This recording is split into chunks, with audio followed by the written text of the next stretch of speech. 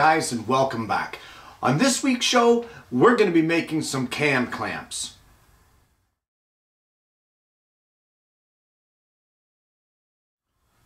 Well, there a while ago when we were going through that 12-part ukulele building series, when it came to attaching the bridge to the soundboard, I really wish that I had some deeper F-clamps. And you don't need a lot of pressure, and I started thinking that maybe some of these cam clamps would help. So what we're going to do is make some shop versions of that today, utilizing again some more scrap material. So let's head over to the bench and we'll start laying this out, because of course I think I'm going to be making more as time goes on, so I'm going to be making templates for these. Well, I've already started laying out templates for these, and I'm going to get into marking these out in just a minute. But the way it's going to work is that we're going to be using 1/4-inch stock, and I'm going to be using maple. And what it's going to consist of on the bottom stationary arm of the clamp, it's going to consist of 3/4-inch pieces of maple that will get laminated together just like such. And the upright bar that's going to come out of that will actually be another piece of 1/4-inch maple. With the top arm of the clamp, which will have the cam lever in it, the two outside pieces will be made of 1/4-inch stock. But the center piece, in order to give us flexibility and be able to move that arm up and down along the bar, it's going to be a little thicker. So maybe like a 1/16 thicker, just to allow it to slide along the bar. So what we're going to do is we're going to start off by ripping some 1/4-inch stock. It's going to be a 1/4-inch thick, and it's going to be 1 1/4 inches in width. I have all my 1/4-inch thick stock by 1 1/4 pieces cut, and it's all been cut out of scrap maple that was left over from actually building the bench.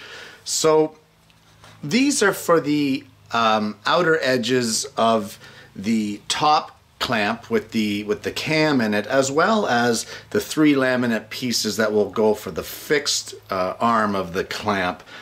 But what I've got here is a piece that's 9/32 thick, so just slightly thicker than the 1/4-inch.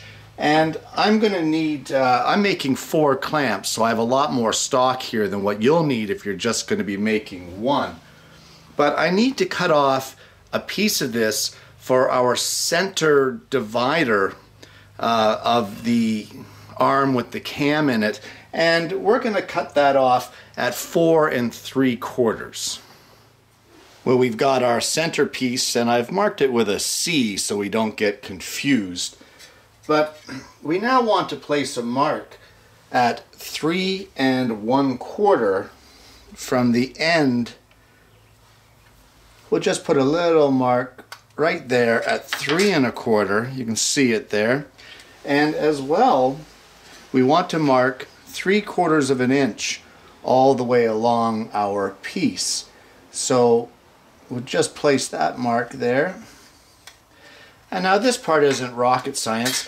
You can use a roll of tape like what I'm using, or French curves if you have them, but you just want to join that up to give yourself a curve just like that. And we're going to cut this piece out, and what that's going to end up being is the area where our cam is going to sit on our centerpiece.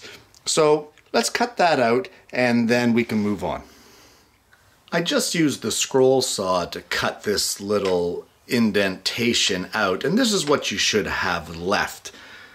You now want to take some of your 1/4-inch stock, and you want to cut it to a length of 6 1/4, and we're going to sandwich those pieces that are 6 1/4 inches long. We're just going to sandwich it like this. So 6 1/4 inches, and then we'll glue this together. Well, we're going to apply some glue to both sides of our centerpiece, and we're going to place it in between two of our cut pieces here. Use a square on the end to line it up to make sure all the pieces are lined up. I've got a piece of MDF underneath just to give a nice flat surface to make sure everything aligns. And once you get that all glued together, clamp it up and set this assembly aside, and we will move on to some of the other pieces that we need to cut.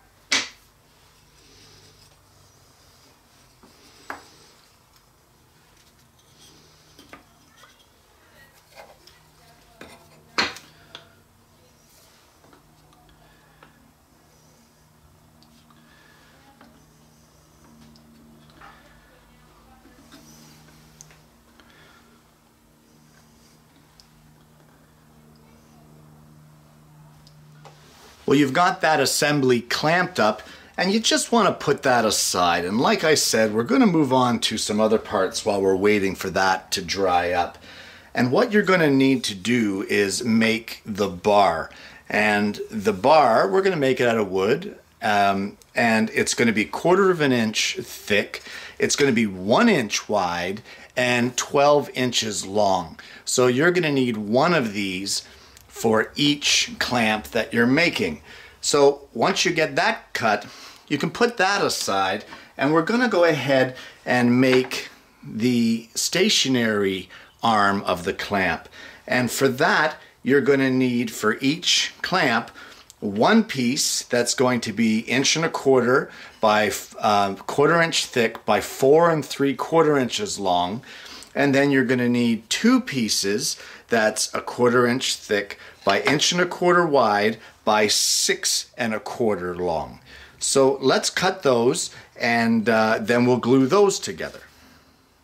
Now, just like you did with the other arms, you're going to take one of the 4 3/4 inch long pieces and sandwich it in between two of the 6 1/4 inch pieces and glue that up. You don't need another video of me applying glue, so I'm going to glue mine up, and then once we get this done and it's dried, we'll carry on with the build. Well, here we have one of our cam arms that we glued up, and what we want to do is take some offcuts of that same 9/32 of an inch thick center material, and you want to place one of your arms now, or your bars, that is the 1 inch wide piece. You want to place that in the middle there, just like that, and then take one of these pieces and glue it in tight to that bar. Now, you don't want to jam it in so far that this bar isn't going to move, but the object is that you want to glue this piece in, clamp it tight, and then remove your bar so that it doesn't get glued in place, and let that set up. You should end up with something that looks like this, and your bar should be able to slide in and out of this section quite freely. Don't worry about this bit of an overhang here. We're going to trim that off once this dries up. So let this set up now, and while we're waiting, we'll move on to the next step. You've got your stationary arm now is all glued up. The glue is dry. I've got rid of the squeeze out. And we're just going to use a piece of sandpaper mounted to a piece of MDF and just clean up our edges to make sure that everything is nice and square.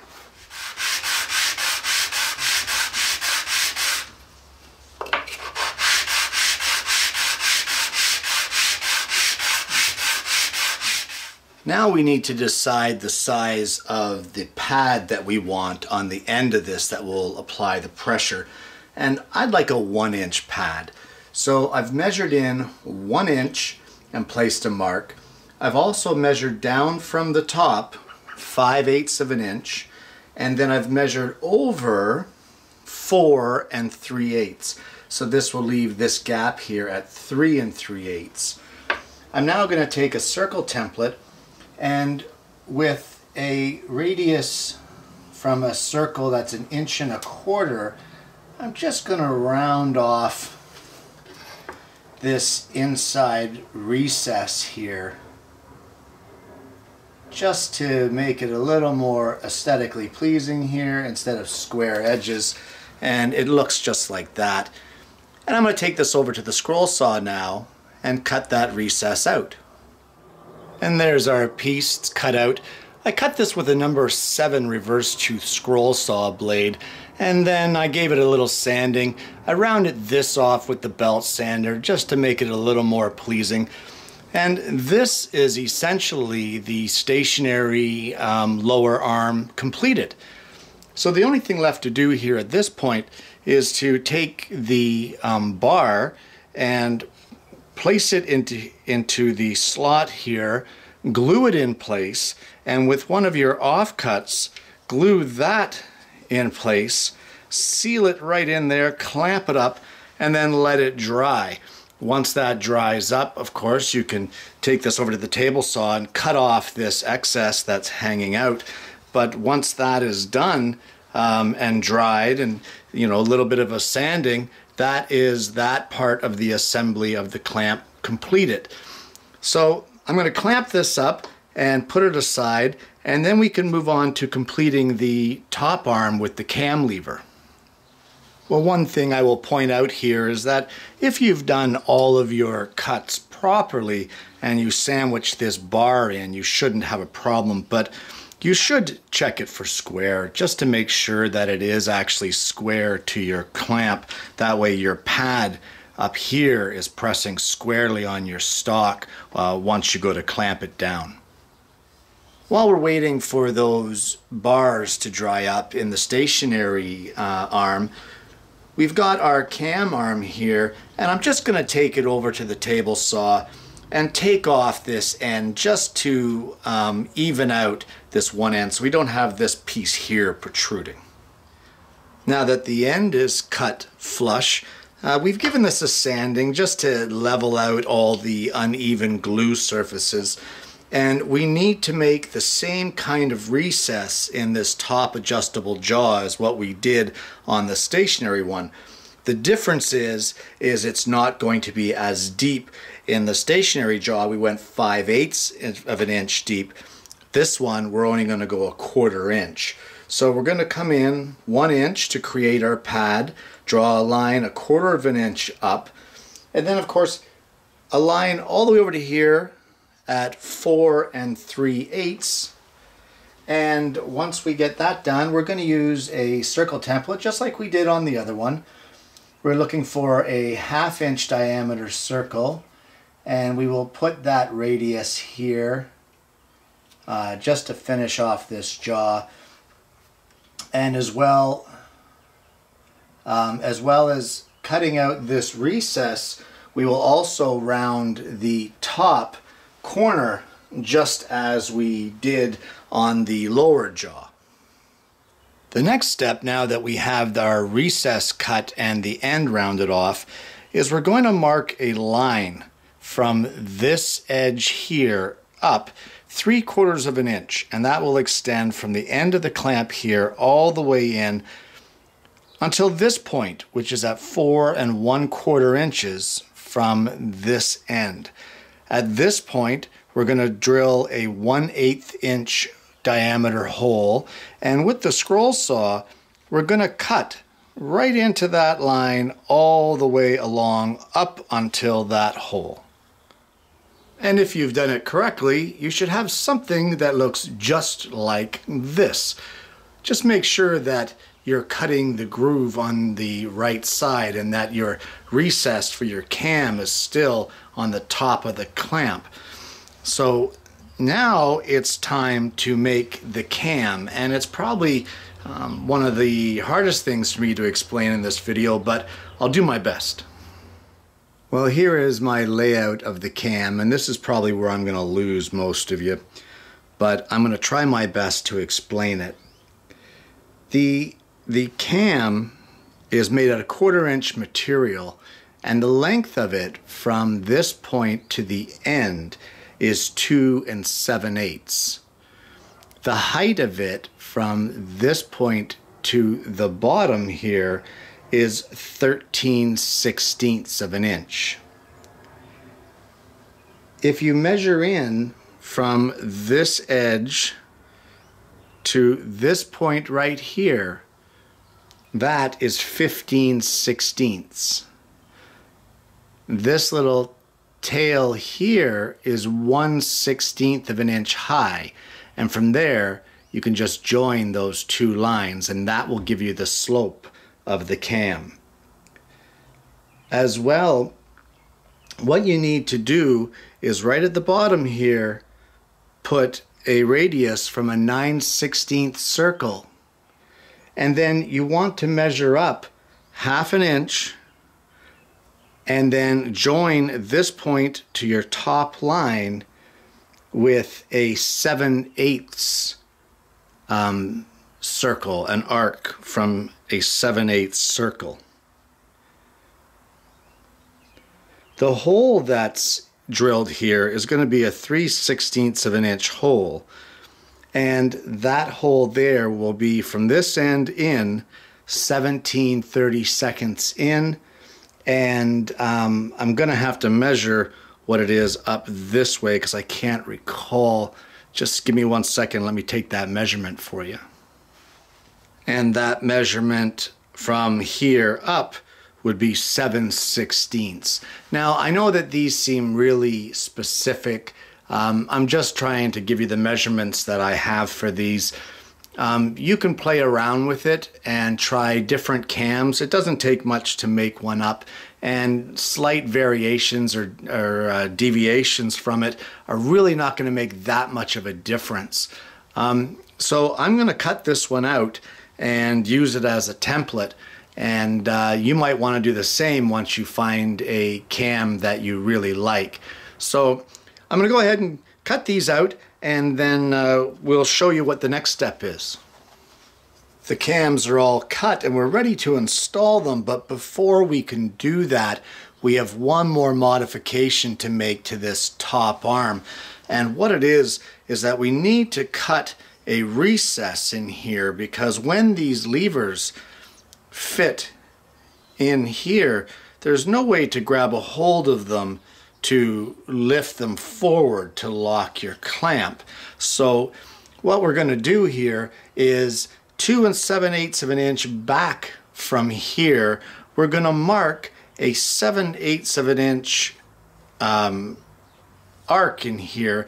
It'll be a semicircle, and from there we will cut it out on the scroll saw, and that will give us that little finger hole to grab a hold of the cam to flip that over while we're using the clamp. And there's that recess, which allows you to grab a hold of that cam and of course pull it up to lock your clamp in. Well, now it's time to mount these cams, and in a nutshell, what you want to do is place your cam so that it lines up, the flat section there lines up with your kerf, and mark your 3/16 hole.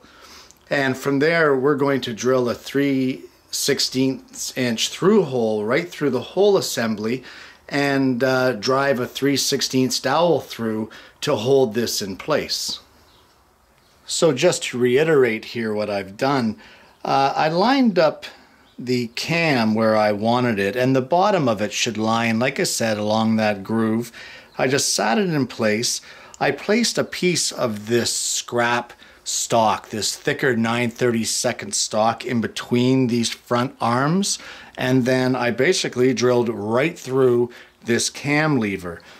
And then if you take some 3/32 dowel, this is stuff that I made on the jig, and you just feed it through here. Once you line it up, there you go. Now I'm going to glue this in on the outer edges. You want to make sure that you don't glue the cam, and then you can see here that once this is set up on the bar and you raise the cam, you see that spread there and give you that clamping action. So I'm going to finish these up, and then I'm going to come back and show you the whole assembly here and how well this really works. Sorry, one thing I forgot to mention, got ahead of myself there, but don't forget to cut this excess off of your stationary arm on your clamp. And with all of the cams glued in, we now have a completed clamp, and all you need to do is slide your cam section down onto your bar, which meets up with your stationary lower arm, and we'll just pretend that these are the two pieces that we're clamping. So they would basically sit between here.